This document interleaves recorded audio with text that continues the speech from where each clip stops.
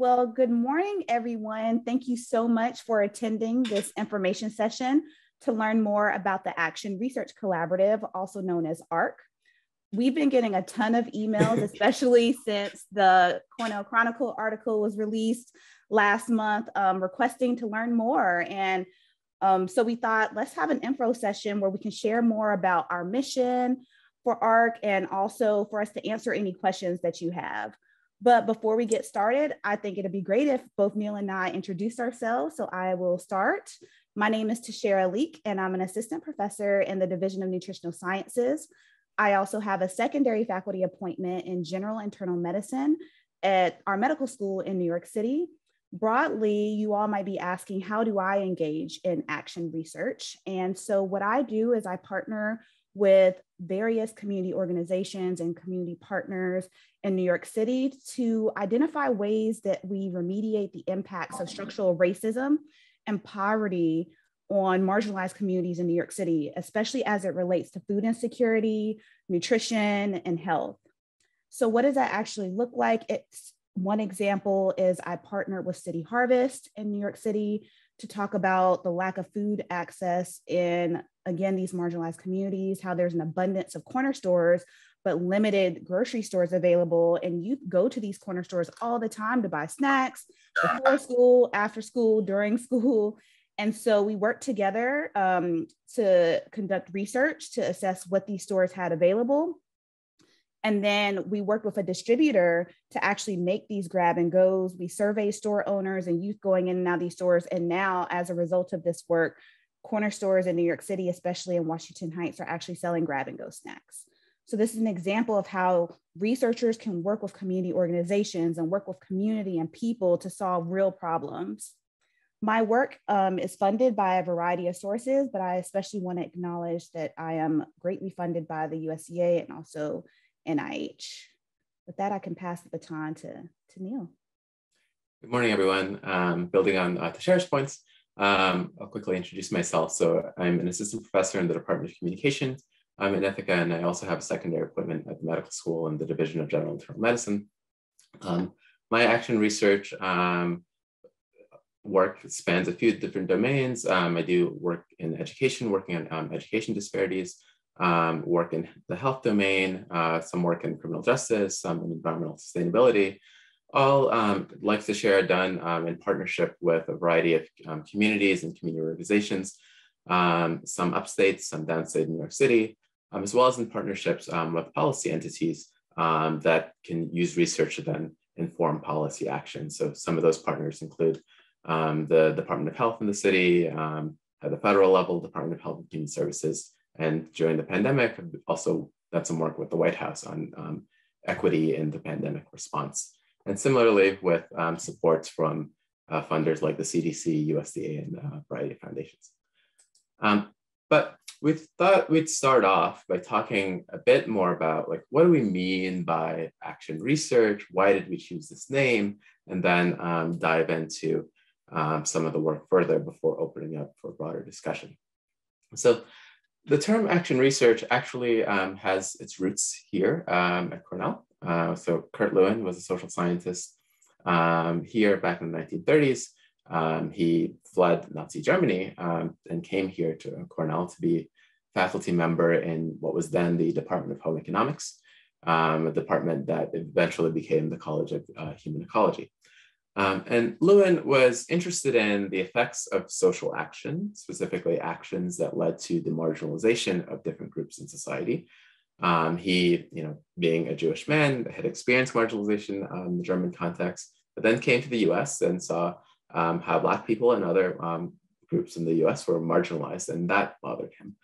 And so he thought, as scientists, we not only had an obligation to study how these things came to be, how these processes worked, but that we should also conduct research in partnership with others that could lead to social actions that could change these outcomes, that could improve the lives of the most marginalized and vulnerable members of our society. So he didn't just talk the talk on this, he walked the walk. This is the kind of work that he did when he was here at Cornell, and he continued to do long after he left Cornell. At the end of his life, a year before he passed away, He wrote what's essentially, I think of as a playbook on how to do this kind of work well. This is one of the papers I refer back to often, where he outlines some key pillars on how to do this action work with a purpose that can advance equity issues in society. And many of the things he talked about are some of the pillars that guide our contemporary work in this Action Research Collaborative at Cornell. So this takes us to now, let's bring back our commitment to action research. And so Neil Lewis and I, he'll talk a little bit about the history soon, developed in partnership, the Action Research Collaborative. And its goal is to be an institutional hub for Cornell researchers, Cornell community partners, and policymakers to work together to develop, implement, and evaluate equitable and sustainable solutions to pressing societal problems. And so you'll notice some words are bolded because this is really core to our mission. One being that we're coming up with equitable solutions, that they're sustainable, right? So we have to have a plan for how do we actually solve problems beyond the length of a grant funding period. The pressing component, right? A lot of issues are time sensitive. If you watch the news, you are seeing things that we need immediate responses to. So how do we actually collaborate together and make sure, especially as academic researchers, that we have a seat at the table when these decisions are being made? With all of that, what does it take to actually do this work? Well, ARC is developing the infrastructure for action researchers at Cornell to actually do this work. So infrastructure as well as support. What does that look like? Well, we need a dedicated team of researchers. We need partners who are on the ground and who know the communities well. We need policymakers who set the broader policies that govern people's lives to be engaging with us. All of these people need to have a voice when policies and programs are being developed and implemented. And then we have to actually evaluate the effects of whatever we do so we can learn both now and in the present for things that may come up in the future. Yeah, so I'll do a bit of history, and then that'll set up sort of how we're structured to give you a sense of like how and why we're doing what we're doing. So, the idea for ARC began all the way back in 2020, took a few years of planning to get to the point of launching.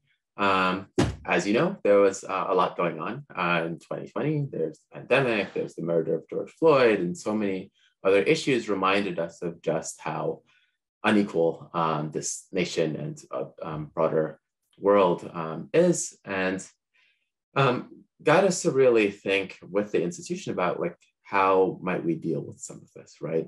That there was this sense that it's not enough to just continue studying how bad things are and publishing more papers in journals that live behind paywalls and that people can't access.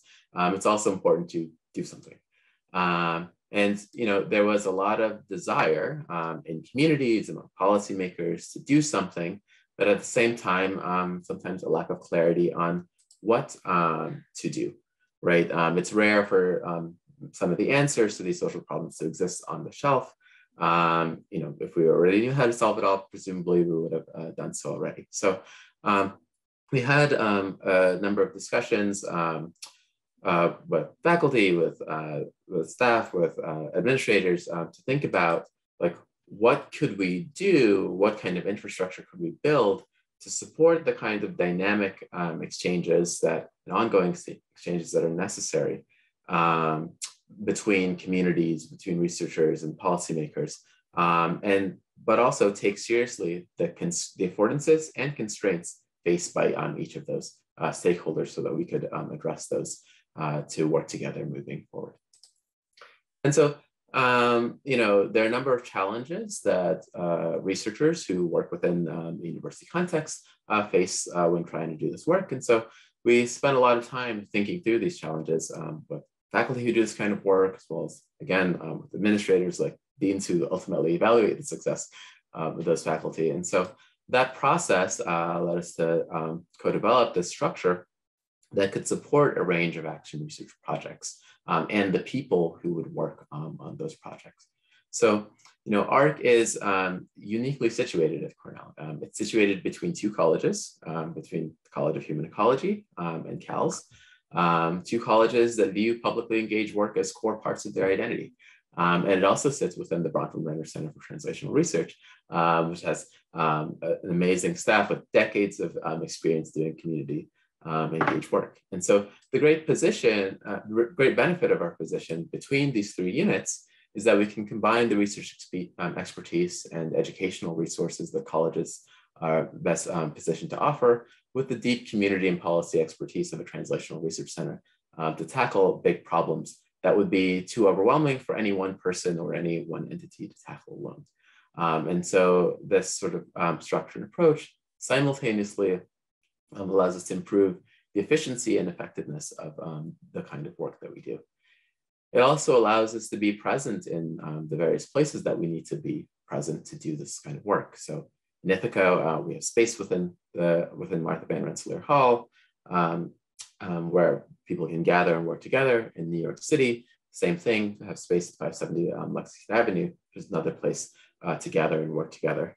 And we'll have dedicated personnel to work on these things. So we're in the process of hiring postdocs. There are students that are involved with this work. There'll be staff involved with this work who can be physically present in both places so that we can respond in real time. And then we have to, of course, support everyone involved. So there'll be various types of support for all of those people: supports for faculty, supports for students, support for communities, and support for policymakers who also want advice to make sure they're putting evidence behind the policies they're developing. And so to share, we'll talk about some of those activities now. Yeah, so what you should think of ARC as is not a think tank, but a do tank. And so it's this idea that, again, we want to figure out how to make real impact in the world with using research. And so in terms of activities and how do we actually support faculty to do this work, we're hosting monthly workshops. And this is an opportunity for us to gather, for us to share, exchange ideas. If someone has a grant that they would like feedback on, if someone is experiencing any challenges in the various communities that they're working in, this is a place, again, just for us to build community and engage with one another in our respective work, and also to foster collaboration. Typically there's about 1 or 2 action researchers per department. And so the goal is when we all gather, we're stronger and can support each other's efforts.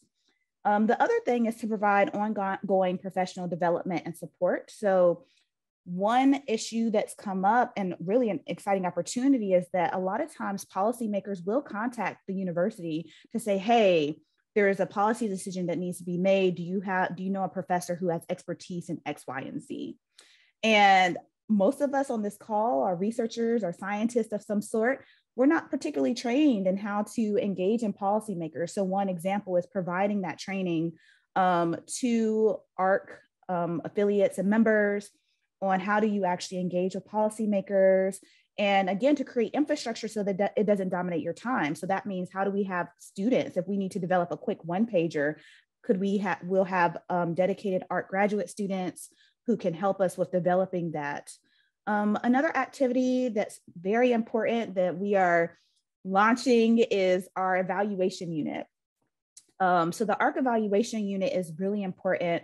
A lot of us who do this work, it's been challenging to see our community partners don't necessarily have the infrastructure sometimes to evaluate their work, which is important because as they're applying for their own funding, they need to say, hey, we created this great program. Was it effective? How did it actually impact people?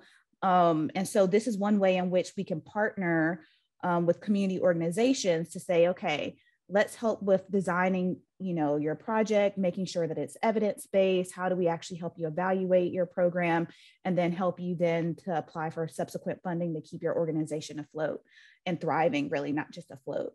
Also with policymakers, Neil and I have engaged in a lot of conversations the past couple of weeks with various senators and assemblymen across New York State. And it was clear that there are various bills being put forth, and there's a lack of understanding or an opportunity to figure out how do these bills actually impact people's lives. And this is another way in which the evaluation unit could be be of use. And then the last thing that I'll briefly mention is that we will be hosting an annual symposium for researchers who engage in action research with marginalized populations. And so what this looks like is an opportunity to, again, gather researchers, community organizations, and policymakers in one space to really see how can we function as a do think, and so people are aware of one another and that we can start collaborating together to solve these pressing issues. So what's next for us? We started January 1 and we've been incredibly busy these past 7 weeks. And so one of our big goals is to develop shareable resources, and these will be some of this will be housed on our website that is forthcoming. We are very much in the process of hiring and training new ARC staff, and those staff, again, we will have staff that's based in Ithaca as well as staff based in New York City. And then we're spending a lot of time on developing the ARC evaluation unit. So these are kind of our biggest tasks that we're focused on for the semester and the summer. We really need to spend time on making sure it's clear what our values are and creating infrastructure for us to be successful.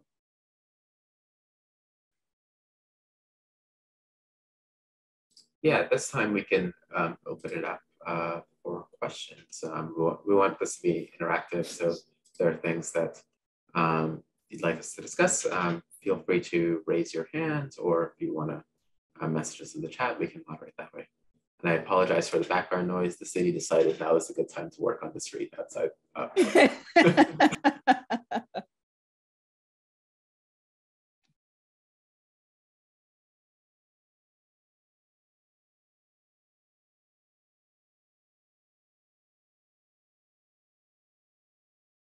Hi, I have a question. Yes. Hi, Tashara. It's nice to see you. And hi, Neil. It's Jessica Ingram Bellamy, Cornell alum, class of 92. And as Tashara knows, I'm a director of communications and partnerships for the Bureau of Chronic Disease Prevention at the New York City Department of Health and Mental Hygiene. So this is all very exciting. As a Cornellian, I'm very proud to see this is happening. I think it's high time that we put research into action to make change, especially in communities where we see disinvestment. So my question for you both is, how long does it take from the time that a project is conceived or a research project is conceived to actually put boots on the ground and to get things operationalized? That's a great question. So I would say this was actually one of the reasons we developed ARC, is because traditionally academics, we all know things happen very slowly, right? Yeah. And so you have an idea, then you identify funding, and then you apply for funding, and then you might get it a year later. And there's some problems with that, and that, by that time, some of these issues, again, have been going on for a year. And so, yeah, ARC is established so we can respond more quickly. We're pursuing some non-federal funding opportunities so that we have infrastructure to respond in more real time. We also have funding for seed grants so that we can work faster. I had an experience, I will give an example, last summer where I was partnering with the Boys and Girls Club of Harlem. This is we're in the middle of the pandemic. A lot of youth haven't engaged with one another in person. So we are already seeing the impacts of being remote, right, on the well-being of children and adolescents. And so the Boys and Girls Club was like, hey, we're ready. Let's meet and let's have a program in person. We talked and we developed a youth advocacy and food justice program. But then I was like, oh my gosh, it's March. I don't have time to apply for an NIH grant to get this off the ground by July. And so working in collaboration with various folks in my college and alumni, we were able to get support to run that program. So we conceptualized the idea in March, and the program was up and running by July. So that's a unique case, right, where it was just me, but there's opportunities for us to have that type of infrastructure for multiple projects. And that's, again, what our goal is with ARC. Okay. We have to move faster because there's just a lot of limitations, of course, in waiting the year and a half. So you need unrestricted funding. Absolutely. And it also, I think I've experienced where it questions trust, right? it's like, here comes this researcher from this, elite institution coming in saying that they're going to help. And then what does it mean when we can't respond for a year and a half later? And we're having to explain, well, this is actually best case scenario. We got this great on the first go round, but it's a year later. And so I also think by being able to respond, especially to particular issues in real time, will help us establish and maintain trust. Yeah, great. Thank you so much for your response.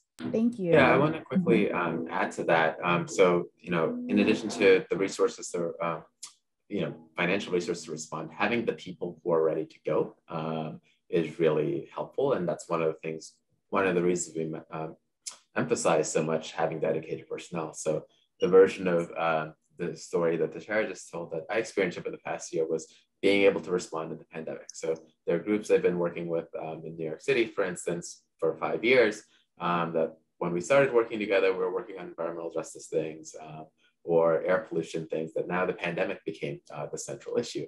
And we needed to respond to, especially around vaccination efforts. So having people who could help do the work, figuring out what research is relevant right away, what are the ways to translate that into practice, and then continuously collect the data as programs are being rolled out, to then evaluate how things are going. That was critical, and we've continued that work. And now we're at a point where, as I think many people are throughout the country, starting to think about how do we sustain that moving forward.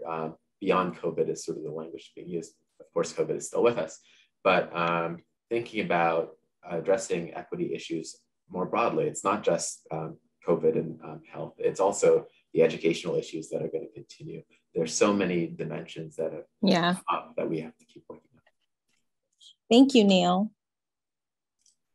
Kareem, see your hand. Thank you. And I think my little tilde and the I help you pronounce it Kareem and not Kareem.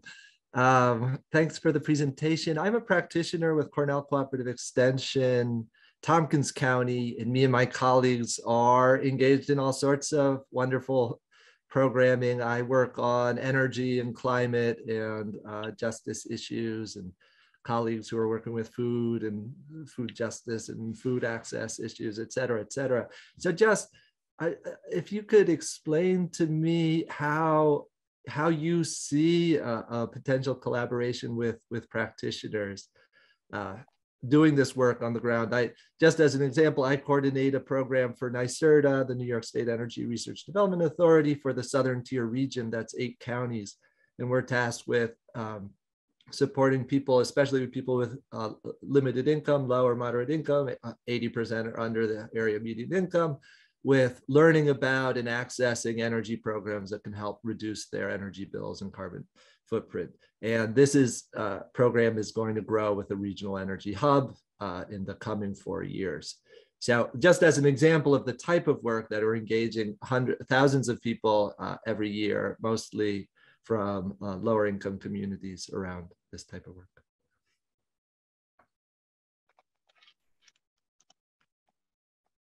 Yeah, I'm not sure if it may be helpful to give an example of something that we've already done. And so I see a couple of folks on here from CUCE, New York City.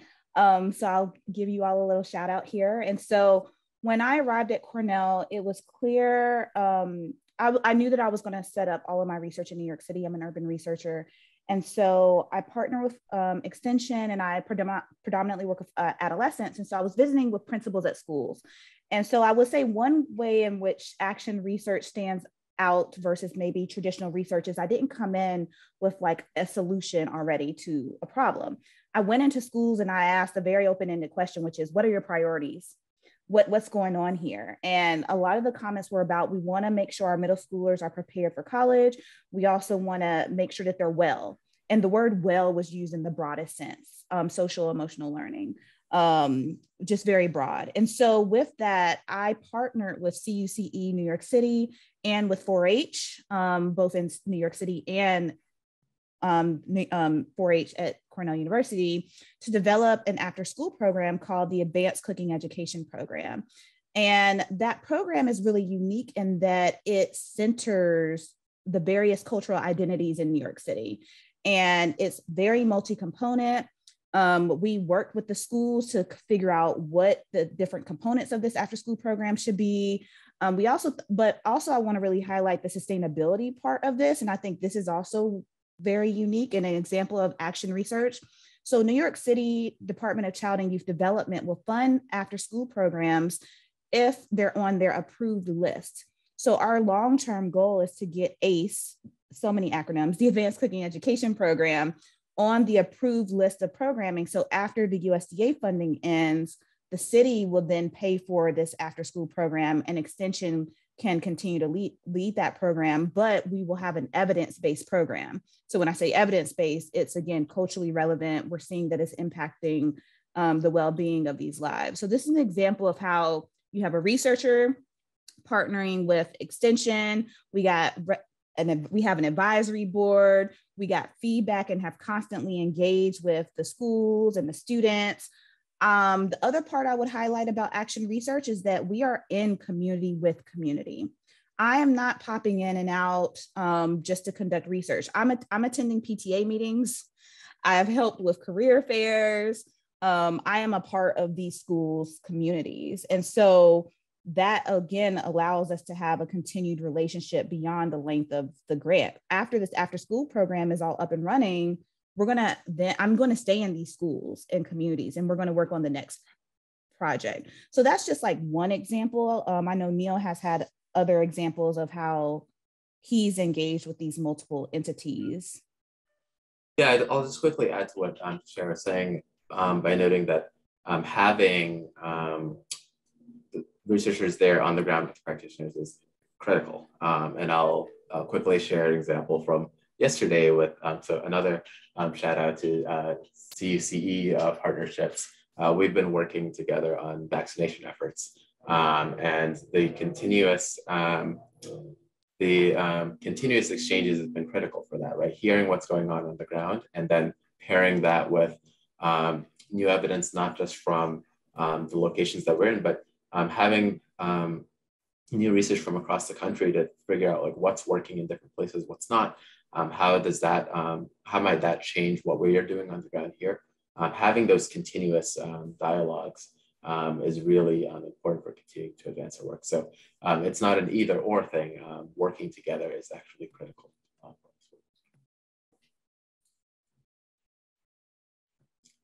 I see. Thank you. Just want to say, I'd love, even a connection with staff like who are interested. I would love to have somebody like you, Shara, sorry. Yes.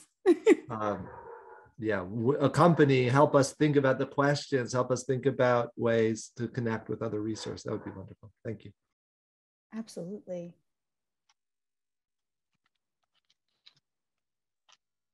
Yeah. I see. Hey, Charles. Yeah, thank you. My name is Charles Izzo. I'm with the Bronfenbrenner Center and the Residential Childcare Project within the center. I just wanted to see if you could talk a little bit more about the evaluation unit that you mentioned, and how that's going to play out, and also particularly to what extent do you think you'll be connecting with the evaluation expertise, sitting in the room here and across our various organizations. Thanks. Would you like for me to I can start us off, Neil. So we are already in communications with BCTR. So one thing I will say is that Neil and I have been engaging with BCTR since we've been here. BCTR has been incredibly supportive of both of us and our work. And some of the development of ARC was really to figure out how to bring more faculty into BCTR. And so regarding the evaluation unit, we will again be split. We'll have a team that's in Ithaca and also in New York City. That we will have permanent staff, including data analysts, postdocs, graduate students will have the opportunity to come to New York City in the summer to work on evaluation efforts. Also, there'll be opportunities also for undergraduate students. So we've been in conversation with some folks in BCTR about the existing resources there, and we definitely are identifying opportunities to collaborate. So one example is that it was clear that focus groups was something that was a big strength of those who are engaging in evaluation work in BCTR. So it's possible that we're sharing contracts with one another or saying, hey, I know this is your area of expertise. This is how you can maybe help with the ARC evaluation unit. One thing I will say is the geography, especially in New York City, the need to have physical permanent staff in New York City who are helping with evaluation efforts is critical, because it's not just like we're getting data, right? Again, with this action research model, we're going in physically, meeting with partners, meeting with communities, thinking together, what are the things you're interested in? What are the appropriate methods to answer the questions that you have? And so we definitely are not in lieu of any of the evaluation efforts that are taking place in the BCTR. It's in collaboration with and expanding those efforts. We had a meeting a couple of weeks ago, and I think the other unique thing is that we have a lot of people who have experience working with marginalized populations, especially working in Black and Latinx populations who are part of ARC. And so I do think that that's a contribution that's already been identified with that our expertise working with some of these populations that are in urban spaces, we can, make some unique contributions. And then Neil, I don't know if you had anything additional to say about the evaluation unit. Wanted to echo, I mean, the point is to complement the work and do more together than we can do alone. Thank you. See John McKinsey. Hi, I'm John McKinsey, and I run this studio lab, and we do some outreach work with BIPOC communities, and both in the U.S. and we also do some stuff abroad. I have a question. It's kind of an infrastructural question, and it points outward. I was recently part of an NSF study that produced this report called Democratizing Data and Cyberstructure, and these folks are action-based research, but these are like computer CS people and info sci people. And they're very interested in the work that's happening here at Cornell, because they recognize Cornell is both a public and a private, and they see there's really great things in our connection with 4-H. And so I'm wondering, what they turned me on to this consortium called the Minority Serving Computation Consortium, and I'm going to put this down in the chat here. And so what basically, this is like Internet 2, if you know this, is providing a cyber infrastructure for small communities across the state, and if folks aren't familiar with this, is sort of like R1s. We have this Internet 2 that basically the private IT companies have tried to take away from us. And so I'm wondering, is there a way, how can your work and our work connect up here? And is that something you think your community partners would be interested in? Sure, I can start. Thanks for sharing this link. I'll take a closer look later, but one of the things that's, I think, useful here, it's that thinking about the broader network of people that we'll have as part of this, including some folks who do work on issues around cyber infrastructure and algorithmic bias. Nathan Matias, for instance, in the Department of Communication, his whole thing is about democratizing social science using internet-based methods and like to create more opportunities for marginalized groups to participate in the scientific process, as well as how that process leads to policy changes. So we'll take a closer look at this one, but this certainly feels like something that's in line and could work. I don't know if that's Sharon out there. Yeah, I would add that we are not married to a particular method. What we're really committed to is the problem. And so, when we work together and figure out, okay, here's the problem that we're experiencing, we're open to a host of methods. And I think that's one of the great things about ARC, is bringing together people from multiple disciplines, and also knowing, I know Neil has shared some examples with me. Sometimes when we're sitting in these spaces, we're definitely asked to do something that's outside of our area of expertise. And ARC is a way of saying, okay, because we're a do think, a do tank, right? I can say, okay, this area of expertise sounds very much in the psychology field. Let me reach out to a colleague who is part of ARC, who's doing action research. So I can say, I think X, Y, and Z method is appropriate, but this isn't, again, this is outside of my scope.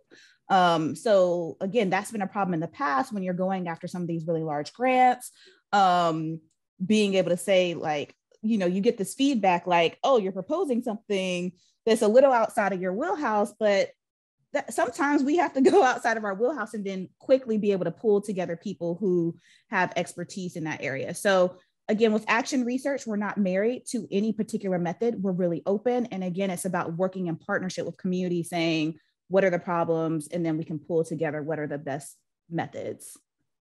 That's yeah, great. I was going to say one last thing that this report calls for. If you look at, they have a bunch of recommendations, and it calls for redoing the way NSF approaches funding things and basically front loading people that usually at the end of the stream there. So there's tons of opportunities if the NSF takes up these recommendations, and it's really exciting. Sorry, I interrupted you, Neil. No, thanks for raising that, because so the NIH asked me to be on an advisory group because they're having the same issue, right? So they, especially since the pandemic, they stepped back and had this reflection on the way that they fund work. This kind of work does not fit neatly into a lot of their models. And so they asked me to be on their advisory group, and I'm on the advisory group to help them sort of rethink, how do you fund work? In this case, it's on health behavior theories. That's the broad realm that I'm in. But how do you change the structure of how they do funding to be able to support more work like this? Because they recognize it's important, but their current structures don't really work for that. So this is another place where that comes up. But I think there's something else that Tashara just said that I think is useful to emphasize here with this approach and within the broader Cornell ecosystem, right? So sometimes we've built these entities that are organized around particular methods, sometimes around particular topics. This is organized around the needs of the communities. So, to Shara's point about bringing together people with multiple disciplinary expertise, with multiple methodological approaches, it's whatever the communities need that's at the center of what we do. So we wanted to clarify some of that. See, Pearl? Hi, thank you so much for everything you're doing. I think this is so fantastic. And I'm a postdoc based in New York City, been doing participatory research on urban soils and urban agriculture for about 8 years. And I'm just wondering, how do you see people joining in or becoming part of your network? Neil, you want me to answer? Okay. You can start and then I'll. Okay. So one thing is that we are being incredibly intentional and thoughtful about how we build this entity. We really want to do this the right way, acknowledging even some of the things like John said, some of the issues we've experienced historically as academic institutions, challenges with these larger funding agencies. So what that means is that, this semester and much of the summer is just creating infrastructure, our own infrastructure. We're doing some, what do they call it? Brand discovery, really. But I don't like that term, really. I like value discovery, right? Really thinking about what are our values. And so you've heard us say some words over and over again that were really intentional. One is marginalization. Again, this like time sensitive, equity. And so this semester in the summer is very much about, value exploration, the hiring of the staff and training of staff. And then I feel like we'll be better in a better position in the fall-ish to think about these larger potential collaborations, but we want to make sure we have a strong sense of our own identity. And also I want to highlight that Neil and I are part of a lot of initiatives that are taking place at Ithaca campus and also at the medical school. So we're planning on being extremely collaborative with entities that we're already part of. And we nonetheless see ARC filling a niche that hasn't been filled yet. So 100% there will be opportunities for folks to engage. But again, we want to be really thoughtful about how that is and how to do so. So to quickly add to that, here's another thing that happens a lot is that sometimes entities try to grow really big, really fast, take on a lot. People get burned out, and then the work stops. We don't want to do that, right? We want to make sure all of the support is there, so that. So you mentioned you're a postdoc. Like, imagine being a postdoc coming into an entity, and then they're like, "All right, there are these 100 projects. Like, go." Like, no, that would overwhelm you, burn you out, all those things. So, so we're taking this time, making sure we build up. We're starting small to make sure we have the resources that are there to support everyone involved, and then we will slowly build up from there. So we want to make sure this is a sustainable thing for, because otherwise we end up leaving the communities behind, like when we burn ourselves out, and then we just can't keep the work going. So that's why we're sort of taking this slow build up approach rather than the move fast and then end up breaking things and ourselves. I saw Tony had a hand. Yeah, Tony. Hello, everyone. Thanks. I had my hand up, but I think you just said exactly what I was going to say, so I lowered it. But let me just say that, hi, everybody. I'm Tony Burrow, director of the Bronfenbrenner Center, and the historical arc of our arriving here is important. I'm so glad that Neil started with that, because the journey, all of the thoughts and ideas and feelings that went into creating ARC mean something. And now that they're afloat and they're getting started, I'm so happy that the world is getting introduced to ARC and what these folks are going to do. I just wanted to mention, I saw a question in the chat about this. Is something that I've talked with others about. To some people, to a lot of people, I think ARC represents a promise. It's a promise of good work that's needed. And for others, it's a familiar promise. Neil opened with how the origin of this idea in name has been around our campus in Cornell for a very long time.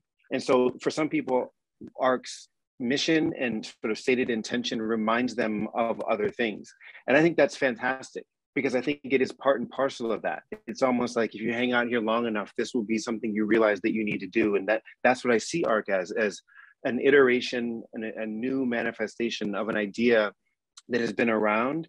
But I also will attest, as a director of the center, the intentionality that Tashera speaks of is real. The collection of people on campus for whom this is an identity is formidable. There's a lot of people on campus who do action research and identify that way. But I read into ARC that and more, in that they're building an infrastructure to capitalize on the excellence, the research excellence, the interest, the knowledge that exists in campus, in counties, and communities, that isn't wedded to any individual scholar's research agenda. It's the dynamic conversation. They're building something that will live on past them. This is not an extension of their laboratories. It's actually building a set of resources so that anybody can tether what they do and what they're interested in to pushing this whole thing forward. So I don't offer that as saying the existing networks in action research, this is something different. Maybe this is another hub in that network, and they'll find their way to that. But there's real, I think, resources being thought through. They spoke about its placement being supported by 2 colleges and living in the Bronfenbrenner Center. There's a novelty there, and there's a strategy there about why that is and why that will be really helpful to faculty in ways that hopefully make the delivery of products and outcomes seamless. I don't think communities that these folks are trying to serve care much about whether this comes from human ecology or CCE or CALS. They want the work that's done. And I think they're centering that approach. And I really value that. So I just want to both publicly welcome ARC and its leadership. And the fact that in your info session, you have this many people caring to hear more, I think the future is bright for what this group will be able to do. So thank you. Thanks, Tony. Thanks, Tony. And all of your support from the very beginning. So Tony was there at the original meetings where was brainstormed for all of this stuff.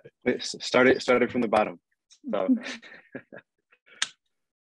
I also would highlight this New York City. What does it mean to actually be able to function in New York City? And, a lot of us, it sounds exciting to conduct research in New York City, but, again, we struggle with infrastructure.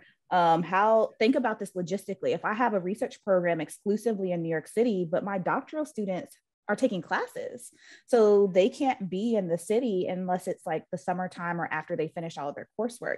And that's the case for a lot of faculty. You know, it's like there's a lot of interest to work and conduct action research in New York City, but if you can't get your trainees down there except for these very specific times of the year, that's incredibly problematic. How do you then cross-train your staff and and your undergraduate students and other people who support? So again, like, we're really addressing some barriers that people have experienced to doing work, especially in New York City, around the challenge of like staffing and support.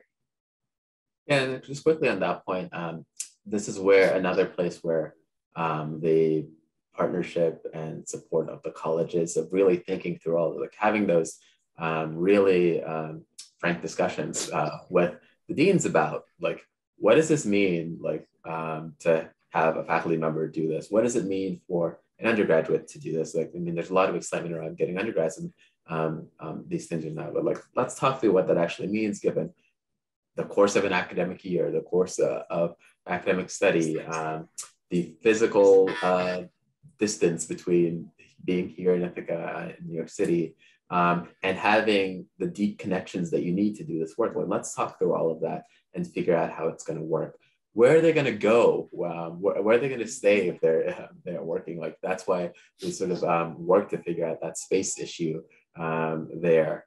And who's going to be there to support them when they get there? Like, sending a student down, oh, you can't like send them down and say, oh, go figure it out. Like, there's a lot you need to know, and you need to have those connections. So we're really thinking through all of those, both high level questions as well as the nitty gritty on the ground. Like, how do you get it done? Like, it has to be a multi-pronged strategy here. And so having the buy-in of the colleges, having the buy-in of the staff, having the buy-in of the communities, having the buy-in of the policymakers, getting like everyone to really get what needs to be done, and for addressing the constraints that we all face, because we all have different set of constraints. Really working through that is essential for sustaining this work.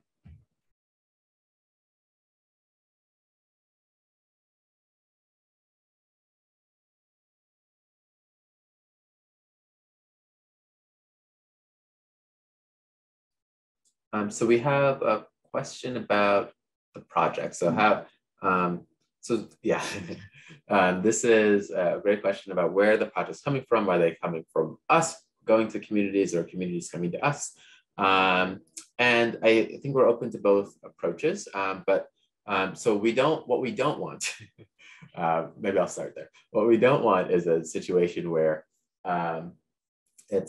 I'm a researcher, I have this idea for a project and I need a community partner to write my grant, otherwise I'm not gonna get funded. And then I only work with them if we get funding. The issue that Tashara mentioned, this is something, frankly, that the reason we keep bringing it up is it's an issue that's been raised by many community partners about their frustrations with Cornell. Researchers coming in and are only wanting to work with them like to get the grant, and if the grant doesn't get funded, they left strung out to dry.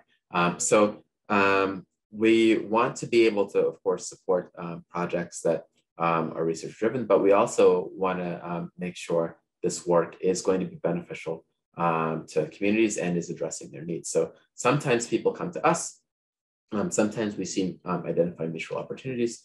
Either direction can work, but we need to do it in a way that is mutually beneficial there.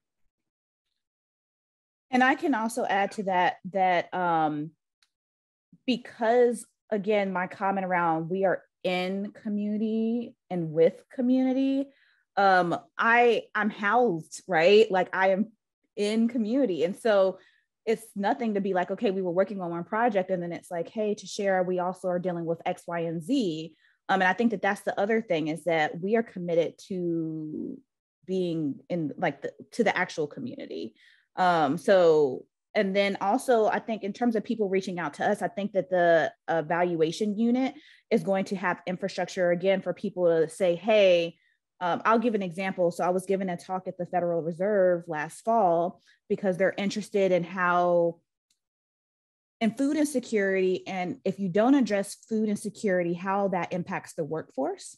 And so I was giving a talk, and then afterwards, a large nonprofit organization reached out and said, hey, we do food insecurity work in New York City, but again, we don't have an evaluation team.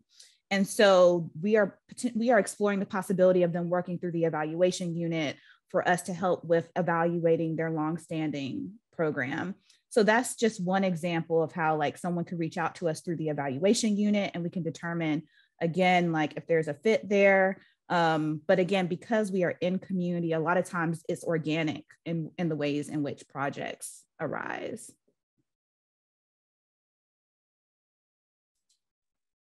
And Marilu, is that? Yes. Hello, everyone. Thank you to Sharon Neal. Like, it's really, really cool what you guys are doing and really interesting. And I work at the Cornell Lab of Ornithology, project assistant of Celebrate Urban Birds, and the Noise Project facilitator in a community-led. This is a community-led science project. And we have researchers. And my question is, I'm interested in your evaluation unit. Like, how is community expertise integrated, and how community is included in evaluation? Are they included in the design or process? Do you have community researchers and included? And I'm just talking from our experience, because we have is community led, and community takes directs and participates in every step of the way of the research. And we are engaging now in analysis of our research. And it's been like, wow, transformative, incredible, and getting all those viewpoints that traditional researchers, scientists can bring. Like we bring like, okay, the academia side, and we bring our own viewpoints, but having a community actually leading, and they took the city training, and they are bringing visualizations to explore theories, and enriching is amazing. So I'm just curious if you, how do you include our community, and if so, how, and if not, I mean, if not, then if you would consider that. Thank you. So the short answer is yes, 100%. So we are working in partnership with communities usually from the beginning to end. I think there are circumstances, right? If someone reaches out to us where it's like, we've already developed X, Y, and Z, can you help us do something very specific? But for the most part, I would say we're in partnership from the beginning to the end.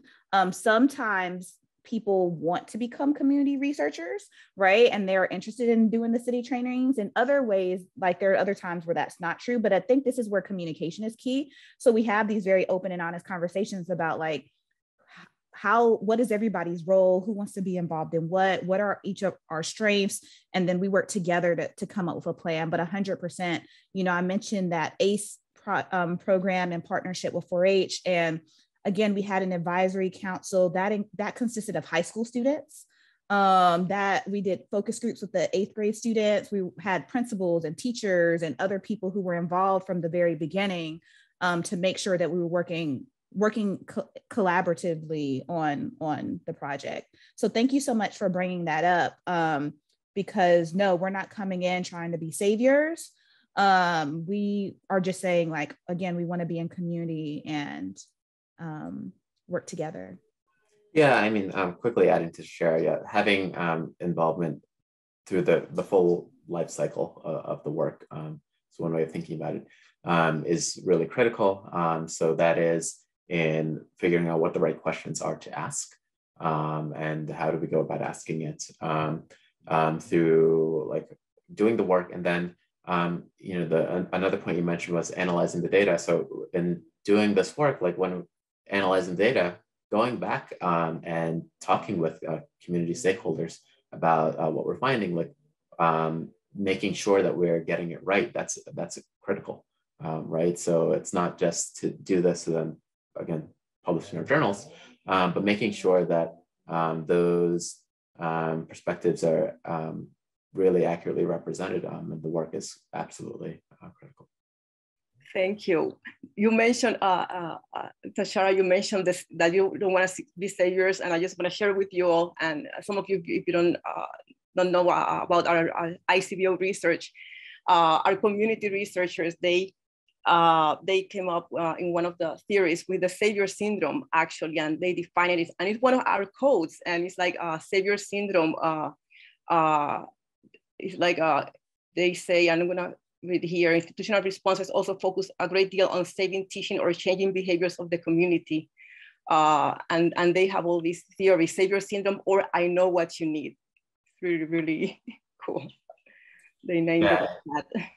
Another thing, of course, that comes up in this realm is the helicoptering in. Like that's another thing that people have reflected many times as being something they don't particularly like for understandable reasons. So.